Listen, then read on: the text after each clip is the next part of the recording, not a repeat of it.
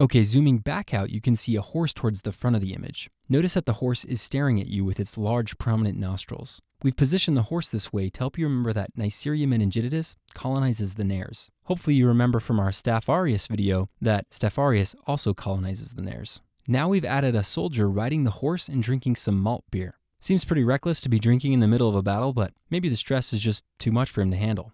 Anyways, malt beer sounds kind of like maltose, so we've added this character to the image to help you remember that Neisseria meningitidis is a maltose fermenter. We've also shown him sipping the malt beer. Sipping sounds like sepsis, so this is here to help you remember that Neisseria meningitidis can cause sepsis. Now let's look closely at the horse's body. You see all those red spots?